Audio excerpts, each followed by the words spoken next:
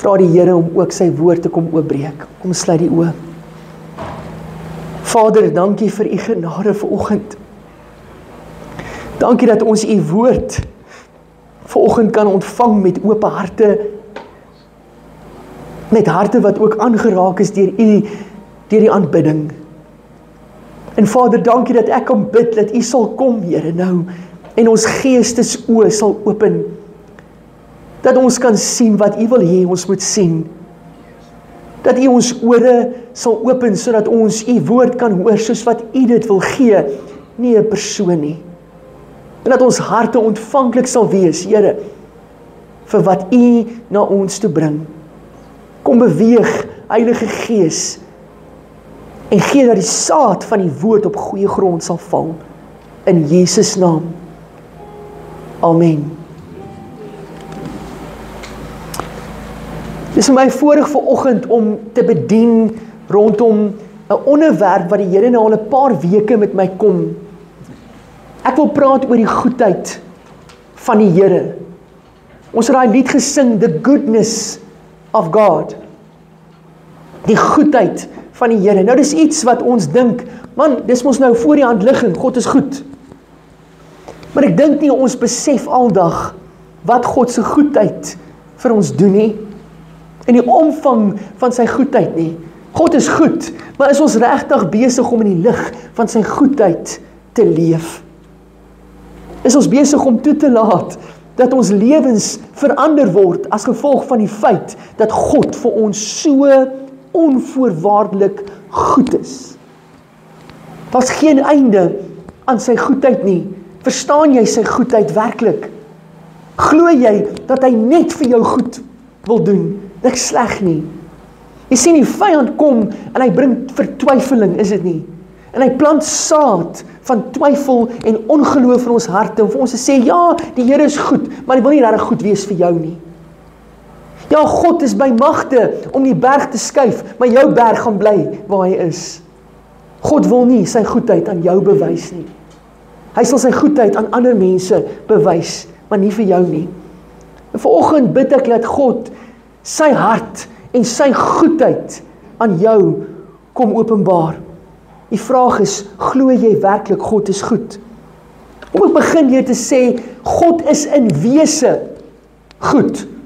Daar's niks aan God wat sleg is nie. Alles van hom is goed. Om goed te doen en sy goedheid te bewys is die fondasie van God se karakter. Ja, ek gaan so 'n bietjie, jy kan dalk jou Bybel vat en ek het so klomp skrifte uit Psalms en jy kan dalk oopmaak in die boek van Psalms as jy kan kyk. Ek sien die lig is daarom genoeg. Psalm 145, as jy gou daar kan uitkom, kan ek gou vir jou daar lees en ek gaan met Psalm 100 draai en Psalm 107, net so 'n paar skrifte uithaal wat praat van God se goedheid. Psalm 145 vers 8 en 9 sê die volgende: Genadig en barmhartig is die Here, lankmoedig en vol liefde. Die Here is vir almal goed en barmhartig oor alles wat hy geskep het. Ek wil hê jy moet dit hoor. God is goed vir almal. Blaai na Psalm 100. Psalm 100 vers 5. Kyk wat sê Psalm 100 vers 5. Hy sê die volgende: want die Here is goed. Aan sy liefde is daar geen einde nie. Sy trou duur van geslag tot geslag. Ek het vanoggend dat ons dit bely. Die Here is goed. Aan sy liefde is daar geen einde nie. Sy trou duur van geslag tot geslag. Ek wil hê jy moet die woord hoor en ek wil hê die woord moet vanoggend in jou hart insink, want jy het nodig om te hoor wie God is, sodat die vyand nie vir jou kan vertwyfeling saai in jou hart nie. Kyk Psalm 107, net 'n paar bladsye verder, sê die volgende. Psalm 107 vers 1 sê: Loof die Here, want hy is goed. Aan sy liefde is daar geen einde nie. God se goedheid is oneindig. Dis oneindig. Ons kan dit nie opnoem hoeveel goeie dade hy het nie. Sy goedheid stop nie, dit het geen keer nie, dit het geen einde nie. Kyk gou Psalm 34. Psalm 34 vers 9. Sê die volgende: Kom ondervind en sien self dat die Here goed is. Die Engels stel dit so mooi, hy sê, come taste and see that the Lord is good. Come taste for yourself. Come see that the Lord is good. Okay? Hoor wat sê Markus, dis nou bietjie heel wat Nuwe Testament toe, Markus 10 vers 18, en is Jesus self wat die volgende sê, hy sê, niemand is goed nie, behalwe God alleen. Hoor julle wat ek sê? Niemand is goed nie, behalwe God alleen. Nie net is God goed nie, alles wat goed is, het sy oorsprong in God. Alles wat jy het wat goed is, kom van die Here af. Die mens se goedheid kom nie uit homself uit nie, maar dit kom van God af. Niks wat goed is omtrent my, kan ek oorroem nie, want dis nie ek nie. Dis hy. Elke karaktereienskap van my wat goed is nie ek nie, dit kom van die Here. Want ek en jy is geskape in sy beeld en sy gelykenis. As ek iets bereik, as ek iets oorwin, as ek iets reg kry, is dit nie ek wat so goed is nie. Dis net die Here. Kyk gou wat sê Jakobus 1 vers 17. Jakobus 1 vers 17 sê die volgende: elke goeie gawe en elke volmaakte geskenk kom van bo. Dit kom van die Vader wat die hemelligte geskep het, maar wat self nie soos hulle verander of verduister nie. God het die mens na sy beeld en volgens sy gelykenis geskape om soos hy te wees. Met ander woorde, God se goedheid is teenwoordig in elkeen van ons. Die gawes wat ons het, die talente wat ons het, dit wat ons ontvang, alles wat goed is, kom van die Here af en het sy oorsprong in die Here. Maar jy hoor die hele tyd wat ek sê, met ander woorde, wat is my en jou reaksie op dit? As God dan so goed is vir ons, as alles wat ek het, te danke is aan God se goedheid, as alles wat goed en mooi is aan my, en elke stukkie optrede en woorde wat ek spreek, en besluite en oorwinnings, en dit wat ek kan bereik, en dit wat ek kan opbou vir my gesin, as alles die Here is ek besig om in die lig daarvan te leef. Is ek besig om werklik die Here te eer vir sy goedheid. Hoor wat sê Psalm 143 vers 10. Psalm 143 vers 10 sê Dawid: leer my om u wil te doen, want u is my God. Laat u goeie gees my op 'n gelyke pad lei. God se gees is met jou en sy gees wil net goed vir jou hê. God wil jou op die goeie, gelyke pad lei. Dit is God se hart. Dit is God se strewe. God wil net die beste vir jou hê. Moenie dat enigiets anders in jou gedagtes meer oortuiging hê as dit nie. Maak nie saak wat gebeur nie, maak nie saak wat verkeerd loop nie, maak nie saak van die besluite wat jy gemaak het en die gevolge wat jy moet dra nie. Hoor my, God wil nog steeds vir jou die beste hê. God wil nog steeds sy goedheid, sy guns, sy lewe, sy oorvloed oor jou uitstort, mildelik en sonder dat jy dit verdien. As jy gefouteer het, gaan God jou nie los waar jy is nie. As jy 'n klomp vloeke oor jou het, gaan God jou nie net daar wil los nie. God wil jou vrymaak, want hy het 'n hart wat goed is teenoor jou. Hoor julle? Ons het nodig om dit te glo, want die vyand kom vertel vir jou, jy's daai een lost case wat nie kan herstel nie. Jy moet nou maar eenvoudig sak it up. Dis nou maar jou lewe. Was niks beter vir jou as die bedruktheid en leegheid wat jy ervaar nie. So nou, as ons goedheid, goed versus sleg teen mekaar moet plaas, hier's 'n paar vrae. Glo jy God is in wese goed?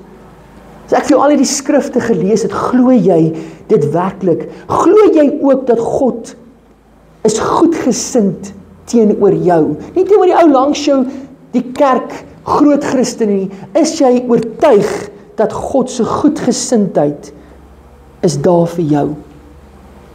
Hy wil goedgesind wees teenoor jou. Dink jy daar is beperkings op God se goedheid? Is hy net soms goed en ander kere sleg? As God dan so goed is, hoekom is daar soveel sleg in die lewe? Hoekom is daar soveel pyn en lyding as God se begeerte is om vir ons goed te wees? Dis moeilike vrae, nê?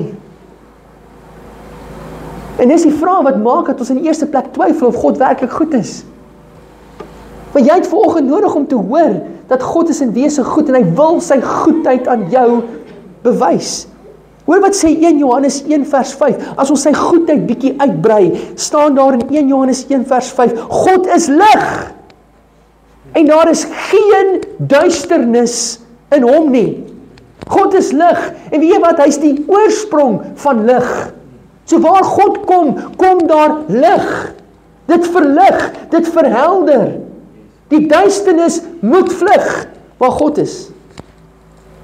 Soos God in jou is en God se lig is in jou, waar jy in beweeg as kind van God, beweeg die lig van God saam met jou. Waar jy beweeg as kind van God, beweeg die goedheid van God saam met jou. Waar jy beweeg, beweeg die guns van God saam met jou, die genade van God saam met jou, die liefde van God saam met jou. God is lig. Die duisternis kan nie sy lig keer nie. Hoor wat sê Numeri 23 vers 19. God is nie 'n mens dat hy sou lieg nie. 'n Mens dat hy van gedagtes sou verander nie. Sou hy iets sê en dit nie doen nie, iets beloof en dit nie uitvoer nie. Net weer eens Numeri 23 vers 19. Ek sien van julle maak notas. God is nie 'n mens dat hy sal lieg nie. God is in essensie waarheid. Amen. Hy is waarheid. Hy staan vir waarheid. Daar's geen leuns in God nie. Daar's geen onwaarheid in hom nie. Hy is die oorsprong en die onderhouer van waarheid. Hy is die woord. Amen.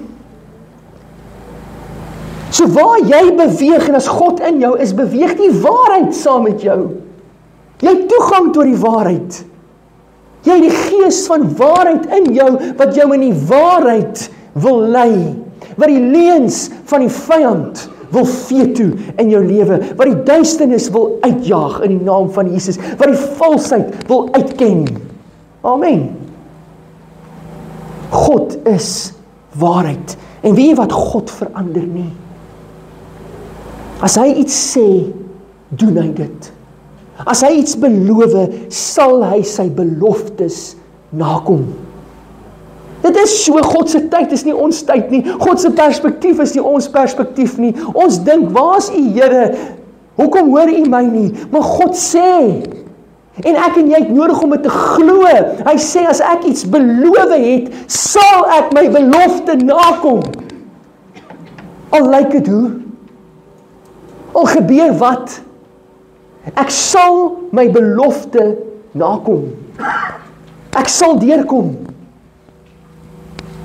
Dink is in Jesaja 55, as ek dit reg het, waar hy sê, die woord van die Here is soos die reën wat val na die aarde toe. Dit val, dit keer nie terug na die hemel toe as dit nie bereik het dit waarvoor hy dit gestuur het nie. Dis God se beloftes en hy sê, jy kan my herinner aan my beloftes. Kom ons gaan verder, hoor wat sê Jakobus 1 vers 18.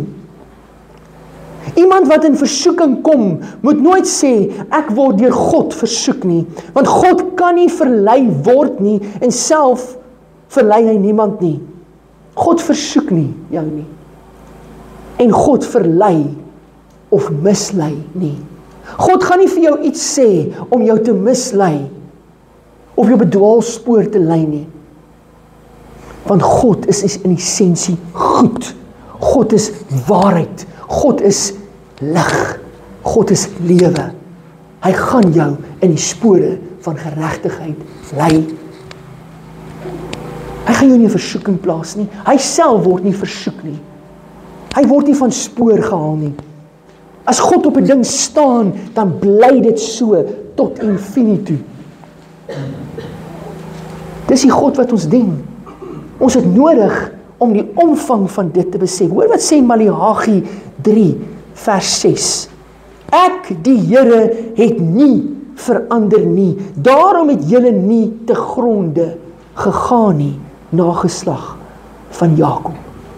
Dus te midde van alles wat Jakob aangevang het, te midde van alles wat Israel aangevang het, het die Here nie verander nie. Daarom het die volk nie ten gronde gegaan nie. As dit van jou en my afgehang het, was ons al lankal te gronde. As dit van my dade, van my optrede afgehang het, dan was ek al lankal in 'n gat, moes jy my begrawe. Maar dank die Here, my geluk, my voorspoed, my oorwinning, is nie afhanklik van myself nie. Dit is afhanklik van hom. Sy goedheid, sy guns, sy genade, sy waarheid, sy beloftes. Hoor wat sê Hebreërs 13 vers 8. Jesus Christus is gister en vandag dieselfde en tot in ewigheid. God verander nie in karakter nie. He is unchangeable. Hy is onveranderlik. Hy bly dieselfde gister, vandag en tot in ewigheid. Is dit nie so dat ons terugkyk oor ons lewens, dan kan ons sien God se hand is daar, en hoe die Here vir ons deurgekom het, dan kom ons in 'n sekere situasie nou, en die Here, dan twyfel ons, sal die Here nou, is hierdie nie te groot vir hom nie? Kyk terug en besef, tel jou seëning in daai ou lied, tel hul een vir een, tel jou seëninge, en besef, dat dit waarvoor jy nou staan, God sal dit ook omskep in 'n oorwinning, tot eer van sy naam. Mits jy hom eer, mits jy hom soek, mits jy afhanklik is van hom. Nou wil ek hierdie saak verder vat. Kom ons praat oor God se goedheid. As ek God se goedheid in die middel moet plaas, wat kan ek tag aan God se goedheid? Ek kan sy liefde tag aan sy goedheid. Ek kan saam met goedheid, kan ek God se vriendelikheid, sy verdraagsaamheid, sy geduld met my, sy goedertierenheid. Ek sien julle het vanoggend weet, dis soos 'n tonge wat knoper. Goedertierenheid. Die Engels is grace. Afrikaanse woord is 'n bietjie moeilik. Jy is nou blyk het of jy gegee, nee. Nou verstaan jy hom. Dankie Dennis. Goedertierenheid is grace. Plain en simpel. Mercy is genade, grace is goedertierenheid, maar dit val moeilik op die oor. Jy sal ook sien in jou Bybel vertaal hy baie keer grace, sommer net met genade, maar daar's 'n verskillende betekenis, en ek gaan daarby uitkom. So God se goedertierenheid, God se genade, is deel van sy goedheid, sy guns, favor, is deel van sy goedheid, sy deernis, hy deernis met jou. Hy gee om hoe jy voel. Hy is besorg met jou. As jy hartseer is, dan is hy daar by jou, dan is sy gees besig om jou te omvou. God los jou nie net dat jy suffer nie, hy los jou nie net in die gat alleen nie, hy is daar, besig om jou toe te vang met sy liefde, want dis wie hy is. Hy is essensieel goed. Hy is ook goedgesind teenoor jou. Saam met sy goedheid gaan ook sy ontferming, sy lankmoedigheid met jou. Hoor die God wat ons dien, 'n God wat goed is. 'n God wat liefdevol is, 'n God wat verdraagsaam is, wat my ontferm, wat lankmoedig met my is, wat geduldig met my is. Al is ek hardkoppig, al is ek besig om my eie pad te volg, al is ek soos hy skaap wat dwaal, die Here bring my heeltyd terug. Hy het soveel deernis met my, hy het soveel geduld met my. Sy goedheid vir my, teenoor my, is onbeperk. Dis onvoorwaardelik. Dis onverdiend. Ek kan dit nie verdien nie. Daar's niks wat ek kan doen om God se goedheid te verdien nie. I don't deserve it. I just don't. But yet, He gives it. Because of His mercy. Nou wil ek hê, blaai asseblief saam met my, en ek wil hê almal as jy kan, blaai na hierdie skrif toe, Romeine 2, vers 4. Ek het so 3 skrifte wat ek wil hê, jy moet in jou Bybel nou kan oopmaak.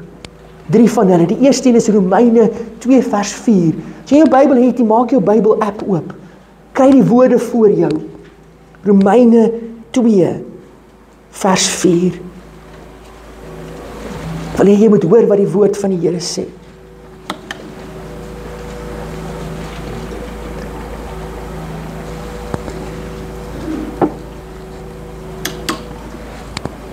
Romeine 2 vers 4, Paulus praat, hy sê, God is ryk in goedheid, verdraagsaamheid en geduld. Sê dit vir jou niks nie. Besef jy nie, dat God jou, deur sy goedheid, tot bekering wil lei nie? Nou hierdie skrif, is die kern van my boodskap. Dis wat ek wil hê jy moet vandag hoor. God is ryk in goedheid, verdraagsaamheid, geduld. Het iemand hom in die Engels? Wie het 'n lekker mooi Engelse vertaling? Dennis, wat het jy daar? Wie? Yes? Yes, maar nou moet ek my brille nou 2 keer opsit. Ok, Skus, wat is my skrif? Romeine 2 vers 4. Or do you show contempt for the riches of His kindness, tolerance, and patience, not realizing that God's kindness leads you towards repentance? God is tolerant. He's tolerant with us. He shows us forbearance. He shows us patience, kindness, goodness. Hy wys vir ons al hierdie goed. Dan vra hy, sê dit vir jou niks nie. Besef jy nie, dat moenie God se goedheid teenoor jou sien as, wow, great, wonderlik, hy's goed vir my. Kom ek gaan aan met wat ek doen nie. Hoor jy? Ek kan dit nie doen nie. As God so goed is vir my, dan moet dit my op 'n plek bring wat ek sê,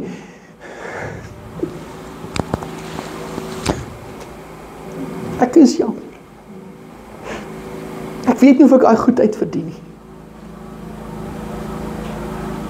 Want ek is besig om hier en hier en hier my eie kop te volg. Here, vergewe my. Ek wil my rug draai. Want ek kan nie wil bly waar ek is nie. Gaan God my heeltyd op my foute let? Nee, God gaan vir my bly goed wees. God gaan vir my bly genade wees. Maar die probleem is met ons groot Christene, ons is so gewoond aan God se genade, ons leef met daai genade en ons hou aan met ons sonde. Hoor julle?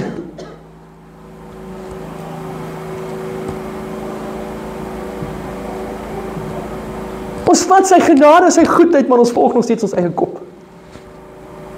En wanneer hy dan sy hand lig, dan wil ons kwaad wees vir hom.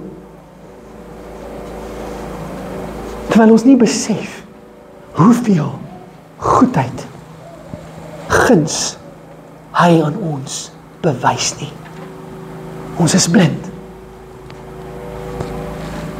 Ons is blind vir die omvang van sy liefde, sy verdraagsaamheid, sy geduld met ons.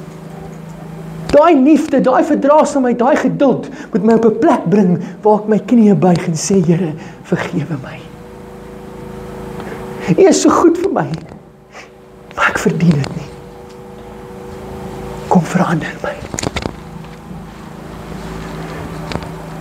Ek wil draai. Dit moet my na 'n plek van bekering lei. God wil deur sy goedheid jou tot inkeer. Inkeer, daai bekering praat van 'n 180 grade draai. Jy het in hierdie rigting beweeg because of God's goodness, sê jy. Nie because of his judgment nie. Dis waar die vyand kom, hy wil jou onder veroordeling sit. Wanneer ons 'n woord bring, so wat ons die afgelope weke gebring het, is it not to judge you. Dis nie om jou te veroordeel nie, dis om jou na die kruis toe te bring, sodat jy die goedheid, die genade, die vergifnis, die vryspraak van 'n Vader kan ontvang. Dis nie om vir jou te sê, jy mis die merk, jy's nie goed genoeg. Nee. Hoor julle my? Die vyand wil kom en hy wil veroordeling bring. Hy wil skaamte oor jou bring. Maar hierdie mense moet net nie weet wat ek nou weer aangevang het nie. Ek bly eerder weg. Ek is skaam vir wat ek gedoen het. Maak nie saak wat jy gedoen het nie, die goedheid van God gaan nog steeds daar wees om aan jou deur van jou hart te klop. Sal jy inkom? Sal jy my toelaat? Ek wil kom verander. God staan nie reg om jou te veroordeel nie. Dit is so, daar's beginsels wat staan. Jy moet besef, as jy hardkoppig gaan wees, gaan jy die gevolg dra van jou hardkoppigheid. Jy moet besef. Maar in dit is die Here reg om jou te vergewe, vir jou genade te wys met die gevolge van jou aksies, mits jy dit aangryp. Hoor jy? God is altyd reg om volgens sy karakter op te tree, want sy karakter is goed. Dis wie hy is. He is essentially good. Hy wil nie jou straf nie. Dink aan jouself, as jou kind nou waaragtig droog gemaak, dink jy myself, ek wil nie hom straf nie. Maar ek moet, maar ek wil nie. Hy wil nie reg staan om te straf nie. Hy wil nie dat een persoon op hierdie aardbol verlore gaan nie. Die skrif is vol van dit. God se hart is dat almal tot redding sal kom. Hy het die sonde van die mensdom op hom geneem. Elke liewe een van ons. Sonder uitsondering. Die prys is betaal vir alle sonde. Hy het tot die uiterste gegaan. Sy hart is dus dat nie een persoon sy rug keer op hom nie. Sy hart is nie om een persoon te straf nie. Hy wil hê ons moet tot inkeer kom, maar die realiteit is, as ons volhard in ons sonde, dan het ons klaar die veroordeling op onsself gebring.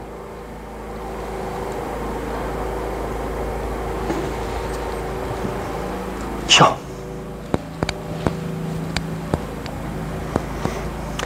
It is the goodness of God that leads you to repentance.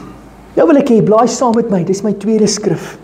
Titus 3, vers 3 tot 7.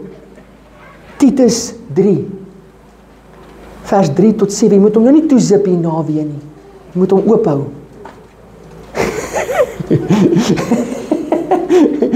Jacques is nog so skerp ook tussendeur. Hoor gou wat sê Titus 3, vers 3 tot 7. Titus is so entjie na Hebreërs.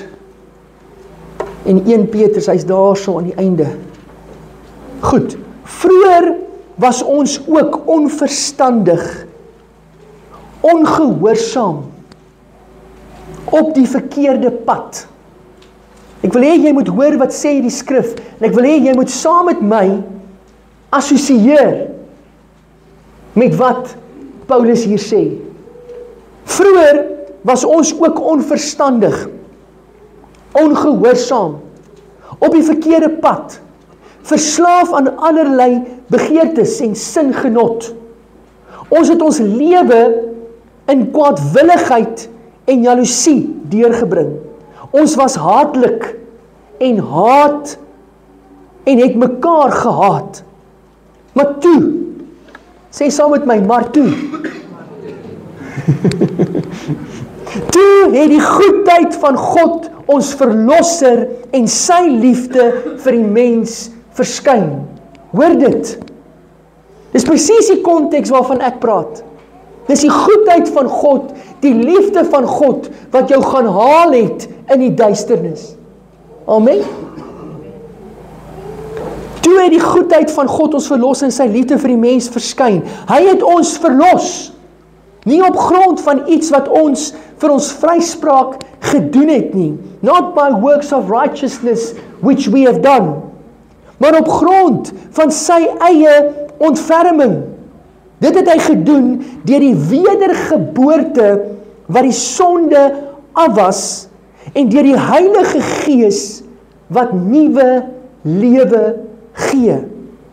God het die Heilige Gees oorvloedig op ons uitgestort deur Jesus Christus ons verlosser.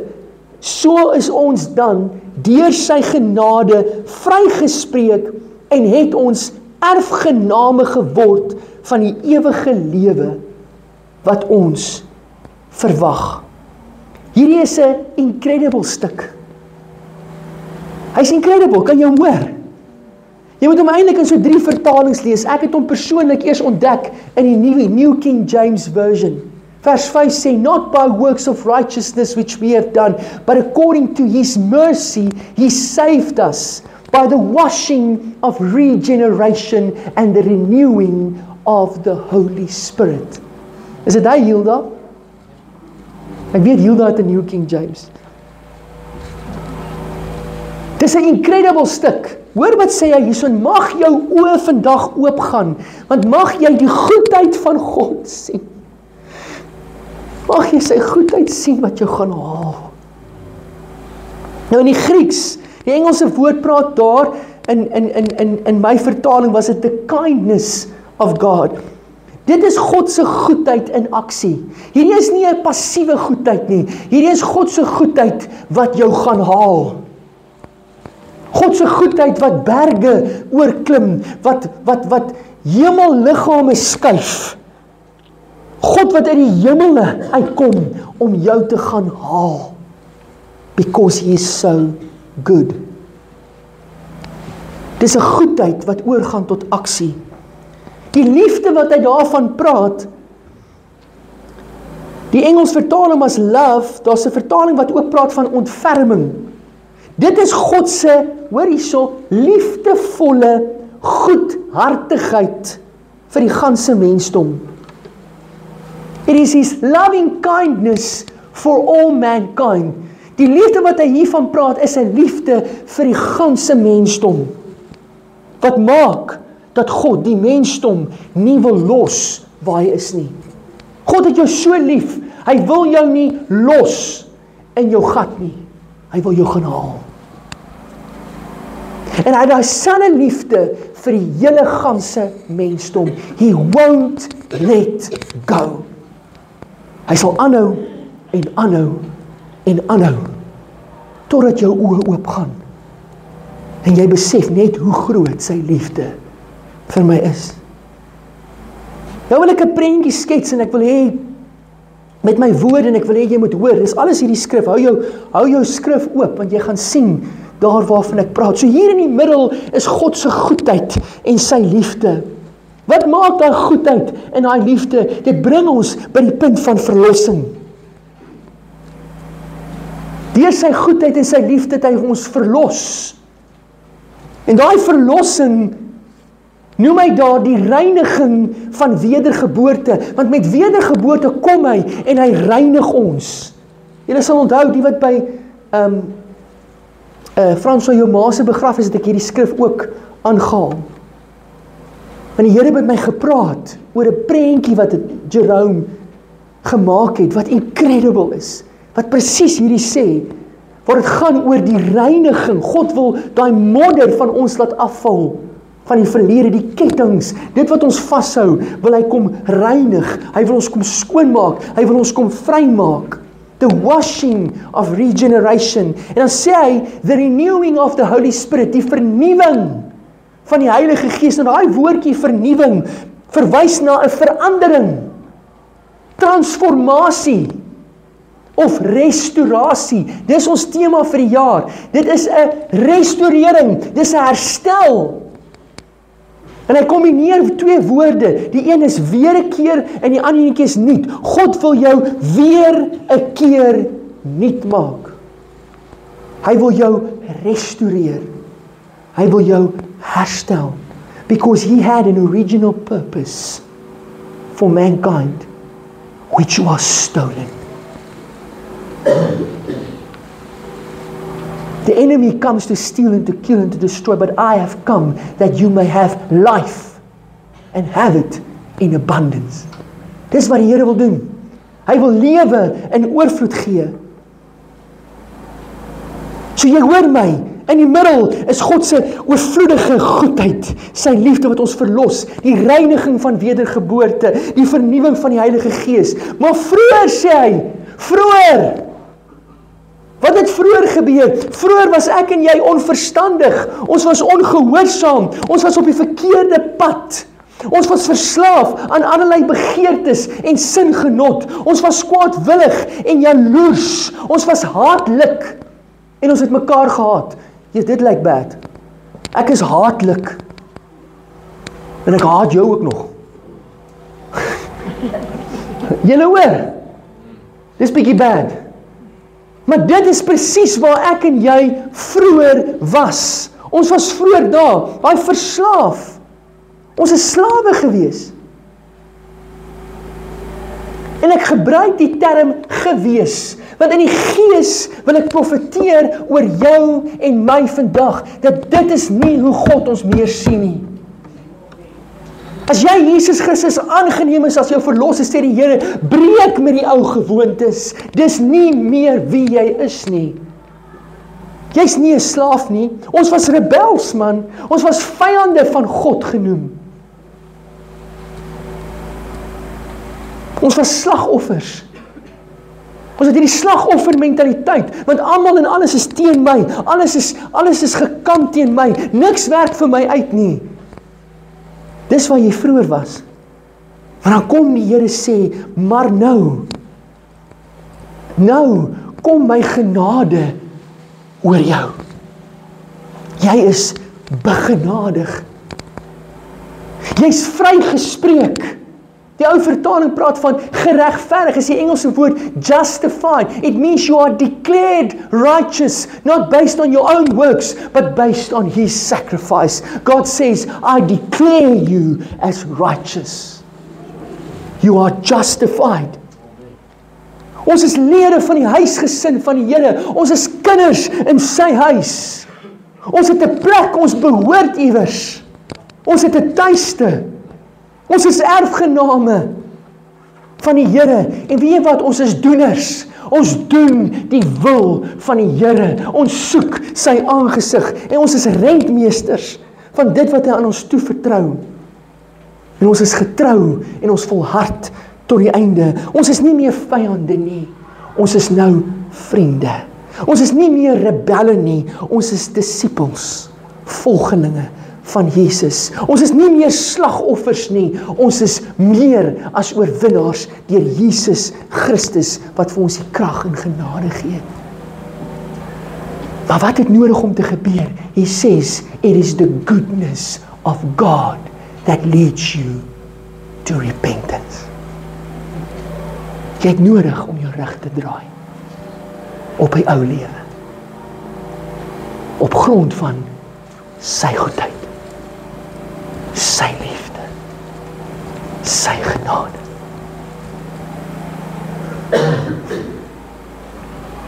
Besef jy hoe goed die Here vir jou is? Besef jy dit? Ek het 'n laaste vers en dan wil ek afsluit. Efesiërs, blaai gou na Efesiërs toe. Hoofstuk 2, vanaf vers 3. Efesiërs hoofstuk 2, vanaf vers 3. Dis amper asof Paulus Titus geskryf het en Efesiërs langs hom gesit het. Want jy gaan dieselfde hoor. En al wat ek doen is ek beamoen net. Ek wil net hê jy moet weer eens dieselfde hoor. Wat sê die Here? Efesiërs 2 vers 3 tot 10. So het ons trouens vroeër, hoor jy daai woord vroeër? Hier is vroeër weer. Vroeër ook almal gelewe.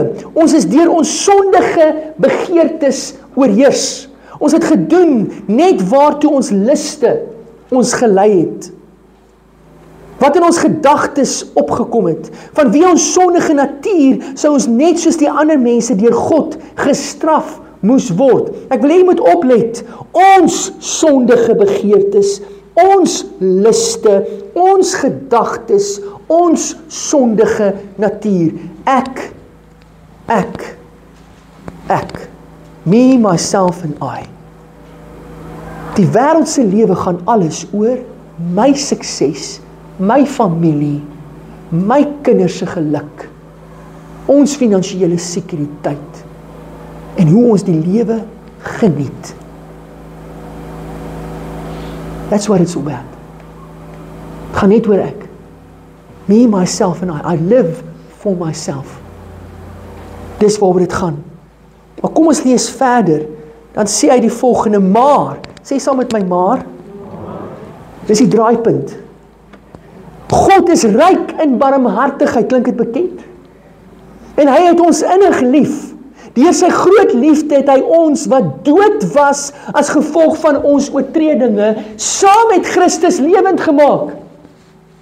Uit genade is julle gered. Ja, in Christus Jesus het hy ons saam met hom opgewek uit die dood en saam met hom 'n plek in die hemel gegee, sodat God ook in die tye wat kom sal laat sien hoe geweldig groot sy genade is deur die, wat staan nou? Deur die, jou vertaling is ook anders as myne, goedheid. Deur die goedheid. The goodness wat hy in Christus Jesus aan ons bewys het. Julle is inderdaad uit genade gered deur geloof. Hy herhaal homself. Hoor julle dit? Want jy het nodig om te hoor. Dis uit genade wat jy gered is. Moenie jou redding vat as iets wat jy verdien het nie. Hierdie redding kom nie uit julleself uit nie. Dit is 'n gawe van God. Dit kom nie deur julle verdienste nie. En daarom het niemand enige rede om op homself trots te wees nie. Nee. God het ons gemaak wat ons nou is. Hier is jou roeping. Dubbelpunt. Hoor wat sê hy? In Christus Jesus het hy ons geskep om 'n lewe te wy aan die goeie dade waarvoor hy ons bestem het. You and I are called to good works in Christ Jesus because He's good and He's showing us His goodness. He's saying, pay it forward. Ek en jy is geroep om die goedheid van God aan ander te bewys.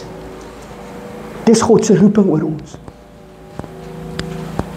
Ek is op die punt wat ek afsluit. Wat sien ons hier?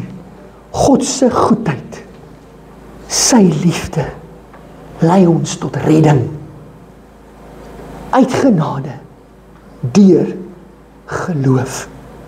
Hy het ons lewend gemaak, saam met Christus. Hy het ons opgewek uit die dood, saam met Christus. Hy gee vir ons 'n plek aan die regterhand van God, saam met Christus. En dan sê hy, hoekom? Want ek roep jou tot goeie werke. Jy is nie meer hierdie persoon nie. There's more to you. Daar's meer wat in jou steek.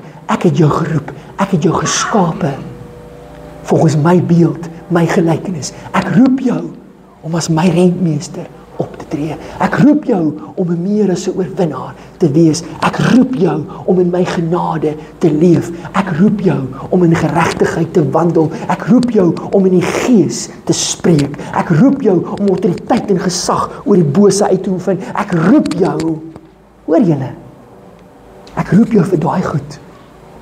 Maar intussen tyd wil die vyand jou waarhou, hierso. Arme ek is 'n slagoffer van my omstandighede. Ek vrees, ek is bang. Die vyand wil jou daar hou. Maar God het 'n roeping. En dit alles deur sy genade, sy goedheid, sy guns oor jou. Kom ons sluit die oë.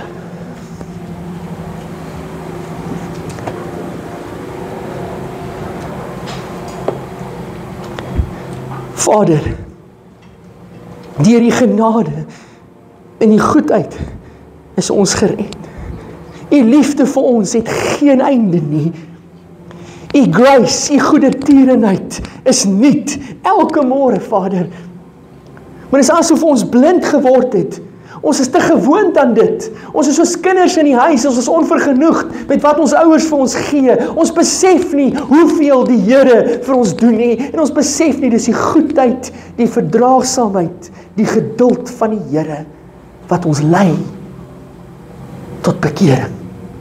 Om te breek met hoe ons vroeër was. Om 'n nuwe lewe aan te neem. Om ons identiteit in Christus op te neem. Om autoriteit uit te oefen.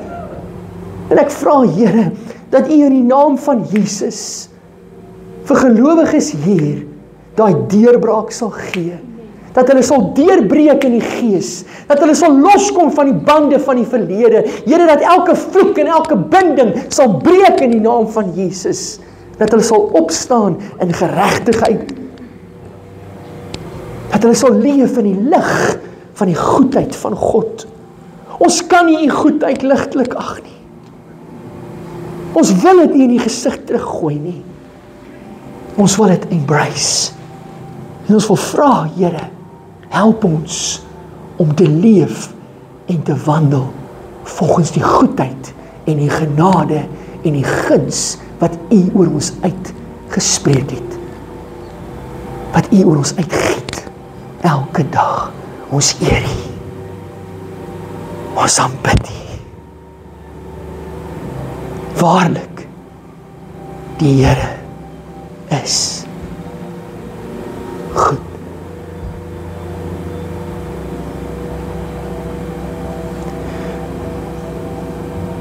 Dankie, Vader.